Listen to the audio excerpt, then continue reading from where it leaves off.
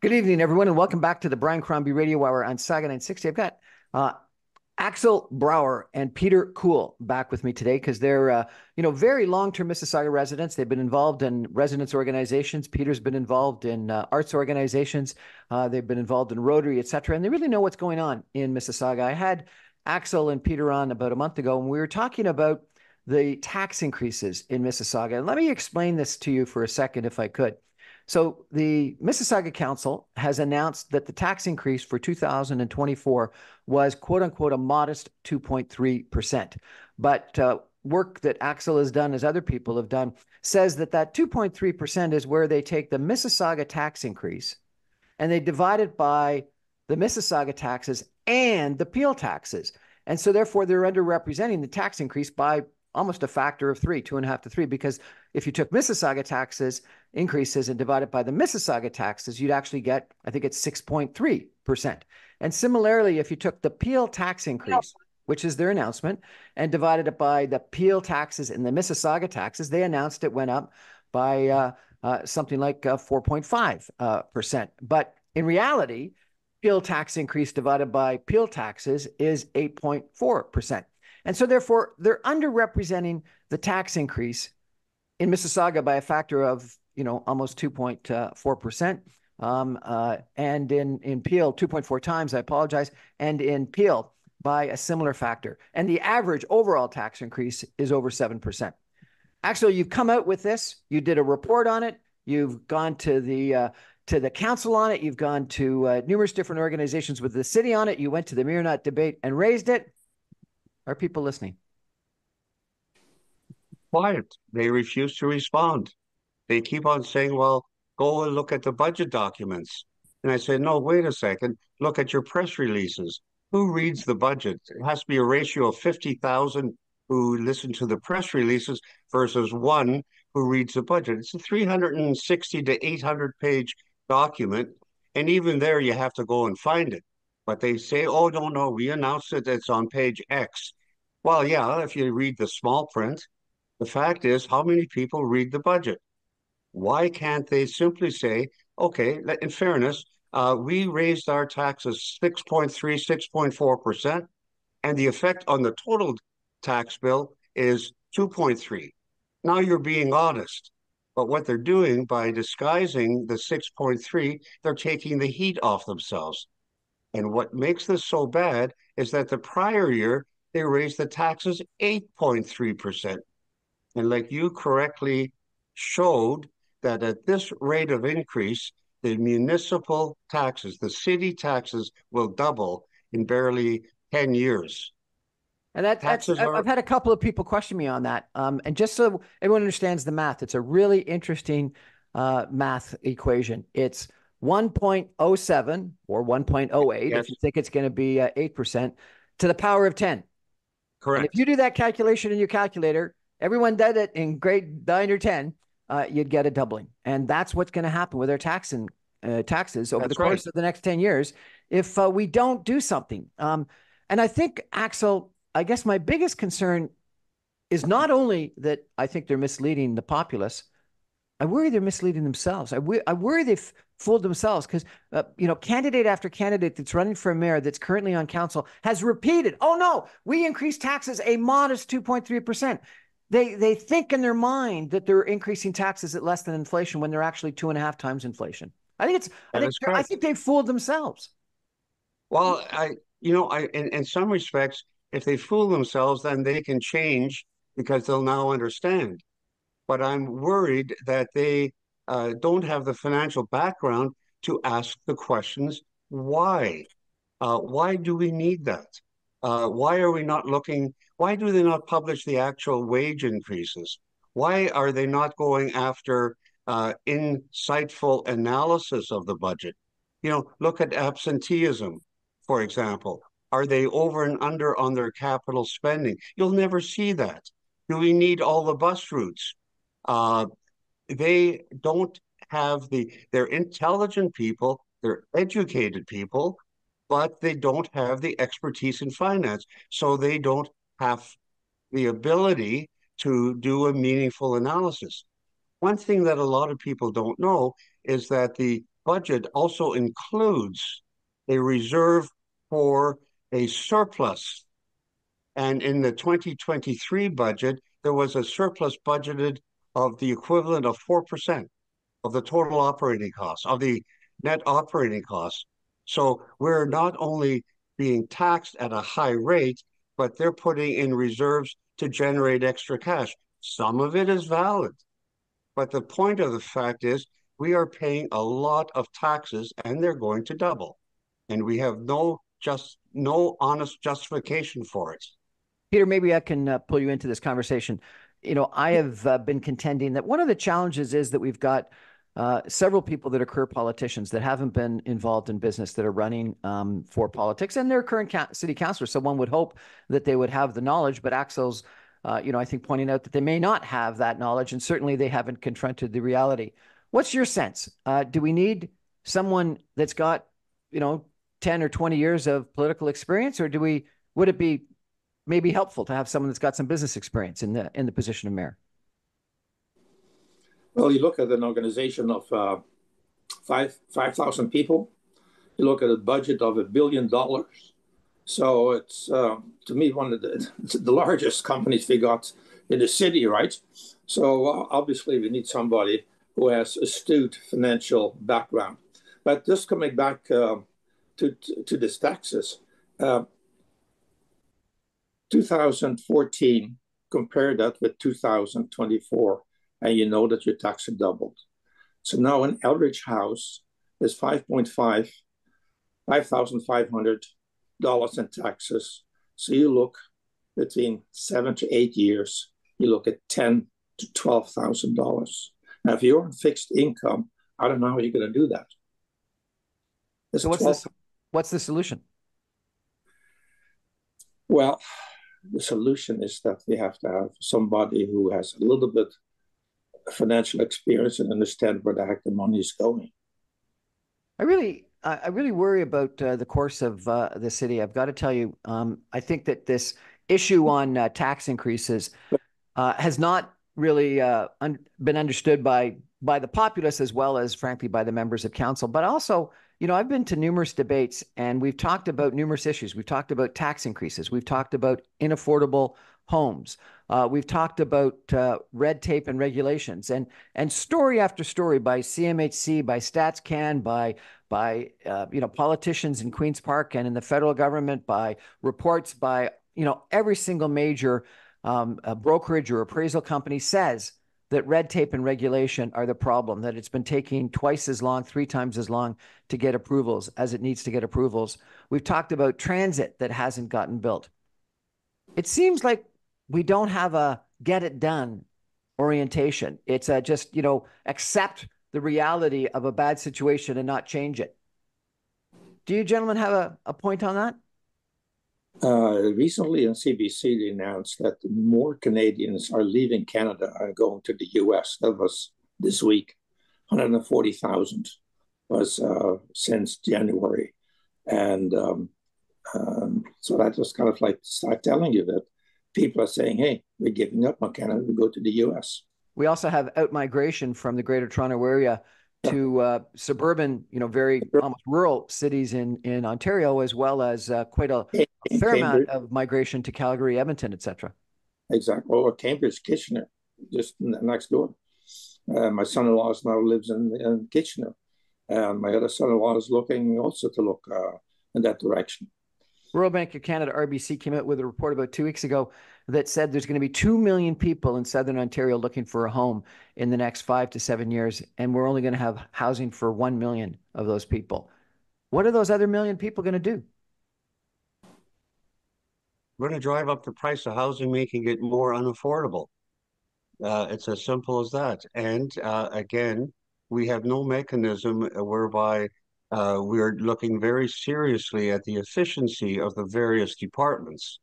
And we have no leadership within the financial community, within the cities, to do the proper detailed analysis and come out with information that is relevant to the situation.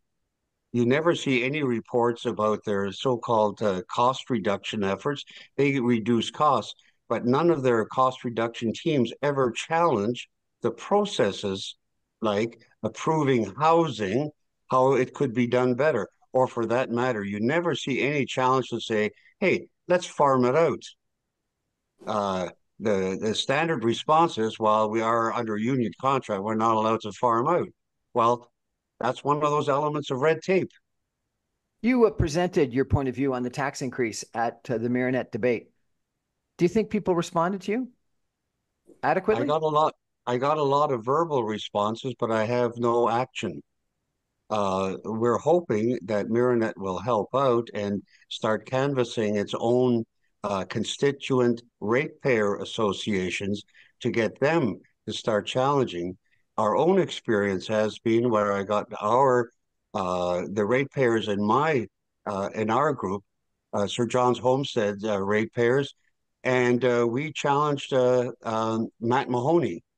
He won't answer.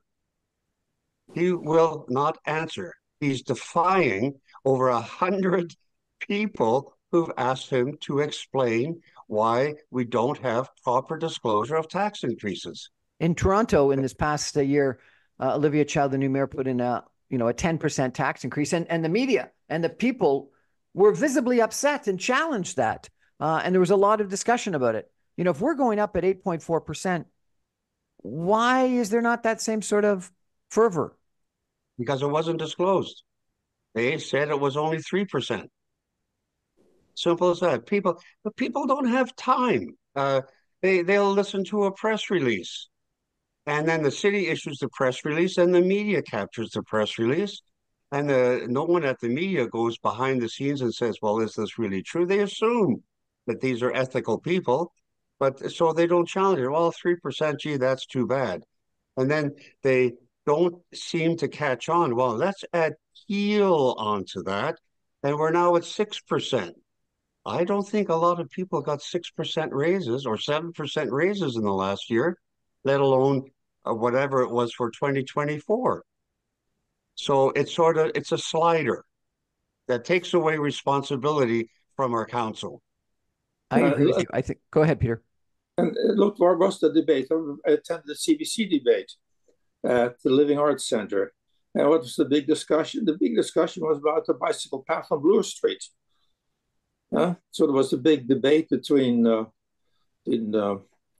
and Ipika about why we should have a bicycle path on Bloor Street. And she would advocate for that. And he would say, well, the decision was already made. And so they spent some 10, 15 minutes on that particular subject. Now, so I think that, that's really interesting that you raise it, Peter, because my assessment of that issue is that it's an important issue for the people in that local area that are affected. There's no question about it, and they're passionate about it. And probably when something is that passionate, it should be brought back to full council for an airing. But to spend 15 minutes on a debate when, number one, tax increases are going up by 2 to 3 times inflation. Number two, I think there's no control over expenditures in the budget. Number three, we have a housing crisis that is primarily the cause of red tape regulation, time delay to get approval. Number three, I can't even remember, I'm on 3 or 4. Crime is on the increase dramatically, and we're not addressing it. I've used this line before, but I wonder what you guys think about it. I really think it's sort of rearranging the deck chairs on the Titanic. It's really, ad nauseum talking about small issues, so we don't have to confront the big issues that are in front of us. What do you think about that? Exactly.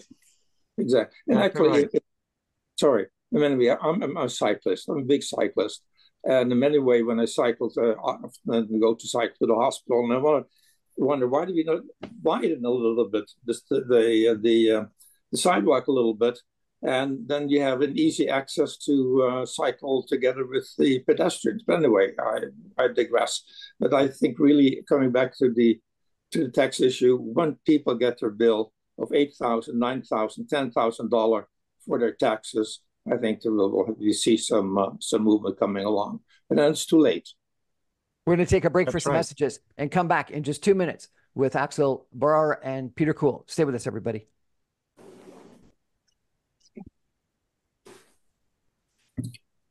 Welcome back, everyone, to the Brian Crombie Radio Hour on Saga 960. I'm chatting tonight with Pieter Kool, who's been involved in Mississauga society, I think forever, frankly. Certainly as long as I've been in Mississauga, and that's been for 24 years. He's been involved in the arts. He's been involved in the symphony. He's been involved in Rotary. I ran into him in my church when my church and his church were sharing facilities.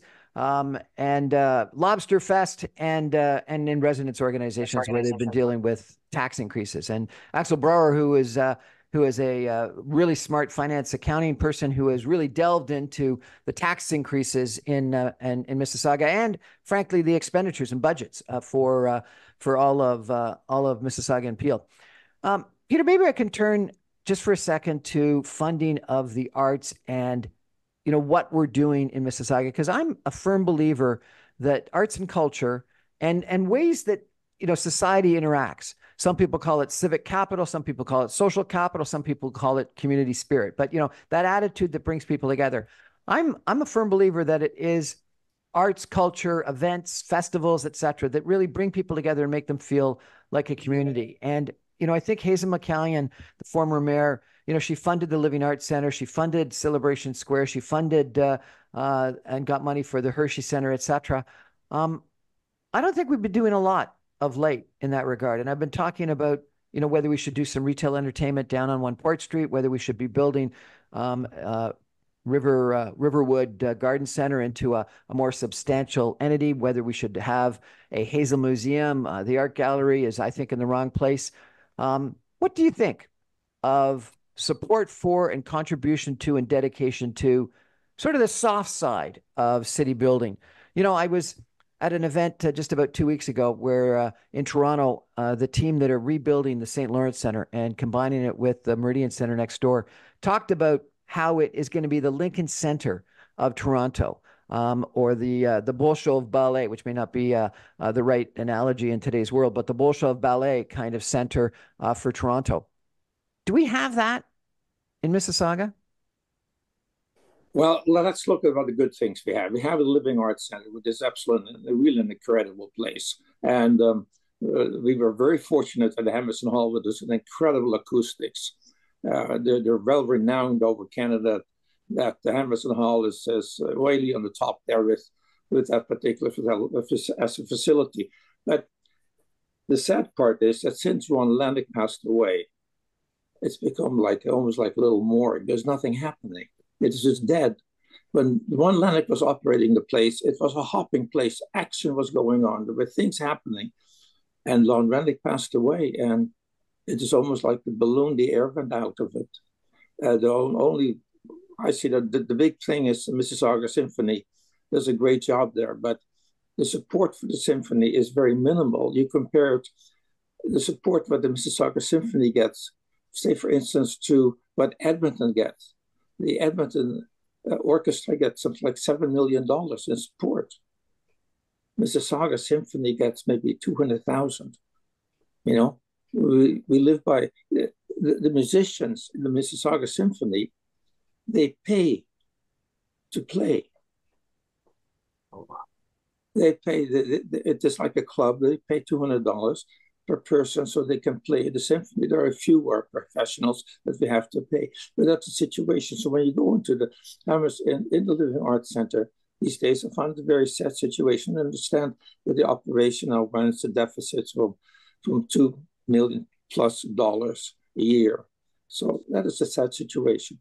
And another area which is good, and you've been involved with that, Brian, for many years, is the Arts Council, who is working very hard in developing things for Mississauga and promoting artists, writers, filmmakers, poets, and musicians. And you can maybe also comment on your experience, what you did there at the Arts Council. Well, it was a great experience. I was on the board for 7 years. I was president for 2 years of the Mississauga Arts Council. Yeah. And I do think it is an economic opportunity that is missed. Mississauga is the second or third largest center for film production in Canada after Toronto and Vancouver, and we don't realize that. We become a center for music production. Metalworks on Mavis, where run by Gil Moore, the former drummer for Triumph, is actually a world-renowned music studio and school. But we haven't grown up a cluster around it. I think about the funding the federal government, the provincial government, and the city of Toronto have done for film studios and film activities in Toronto. It is really quite substantial. I don't think we do the same in Mississauga. Let me give you two examples, if I could, real quick, of arguments that I've been making that I think that really could recreate sort of the heart, the soul of Mississauga. Down in Port Credit, there is a 150,000 square foot warehouse that sits out into the lake. It's an old Canada Steamship Lines, a lake freighter warehouse. It's on 18 acres of land. And there's right now 19 cities around North America that are either proposing or building waterfront retail entertainment. I think this 150,000 acres, if it was in Halifax or Barrie or Vancouver, we'd be building something with Canada Land's assistance, because Canada Lands, the federal government, actually owns it. And that's what's happening in Vancouver. Obviously, they built Granville Island. In North Vancouver, they built Lonsdale Quay. Currently in Barrie, currently in Halifax, they're considering comparable kinds of developments. In Chicago, it would be one of the main wharfs. In San Francisco, it would be Fisherman's Wharf. In Seattle, it would be Pier 5. In New York, it would be South Street Seaport. But we're going to build some condos on it because the mayor, because the council, because our planning department is just agreeing to maximize value, build 10 more condos when we got thousands of people moving into Brightwater or Lakeview, and we're not doing the kind of economic development that we need. And that's the kind of thing that builds, I think, a soul of a city, brings tourism, brings retail, be a great fisher, farmer's market, et cetera. I'll give you one more example. If you take Riverwood, at Credit View and Burnhamthorpe, and you add in Arundel Conservation Area and the Pincham Farms, because they're all contiguous, you get 551 acres. It's the third largest urban park in all of North America, only beat out by Central Park and Stanley Park.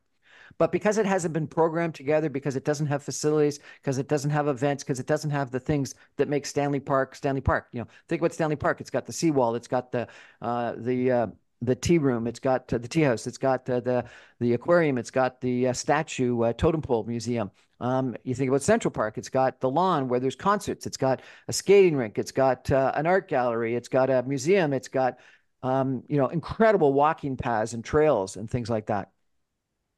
Because we haven't programmed it, it brags itself as the hidden jewel. But it should be spectacular. It should be the place where everyone that wants to go for a walk on a Saturday or Sunday, or has a friend coming in from out of town, or a tourist that's visiting wants to go there. And I think it's an opportunity squandered. So I guess I ask you, gentlemen, you've been around Mississauga for a long period of time. I think Hazen McCallion had some vision for building those things like the Living Arts Center, Celebration Square, etc. Yeah.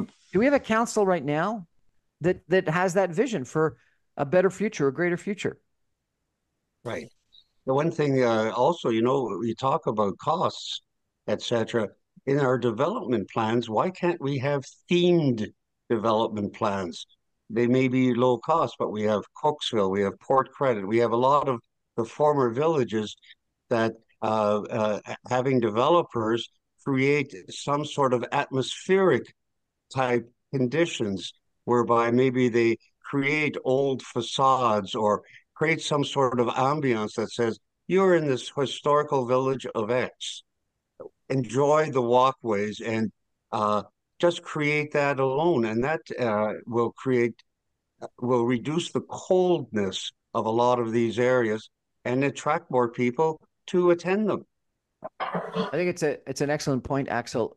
Architect after architect, planner after planner tells me that people don't really notice height, but what they really notice is the streetscape. They notice what is at their eye level. And if there's lots of nice restaurants, retail, shops, historical buildings, etc., they like that. They want to be in that kind of an environment. And the difference between 10 and 20 stories, they don't notice it at all. And so if you build the height that allows a developer to make a reasonable amount of money, and you can thereby, on a quid pro quo, demand that they have a reasonable streetscape, that makes a lot of positive sense. If what you do is you restrict the density so much that it becomes challenging, what they're going to do is they're going to build blank walls. Right. I look at the corner of Huron-Ontario Street in Dundas. I consider it disgraceful, whereas you have some historical buildings, and it would be a great opportunity to put together a theme. And I think it wouldn't cost the city anything to do so, because, like you say, you ask the developer, we'll give you an extra few stories to put on your building, as long as you create some sort of atmosphere that attracts people. You see all the advertisements for condominiums, in the paper or online, and you see these beautiful trees, people walking, et cetera, et cetera. And the stark reality is you got concrete. End of Axel, topic. Axel, you've been, working hard, both on your own and through the residents' organizations to get the city staff and the city councilors to be responsive to your concerns on tax increases and budgets. Do you find them responsive? No. Right now, I think they're ducking for cover simply because they know that what we have alleged is true, and therefore they know that they have certain legal liabilities that eventually they're going to get caught on. And so they're doing their darndest to try to suppress this. Pieter Kool Axel Breuer, thank you so much for joining us. I really appreciate it. Any final words that you want to say? Very welcome, Barry. Thank you very much. Thank you. Have a great day. Bye-bye. We're going to take a break and come back with some more residents in Mississauga in just 2 minutes. Stay with us.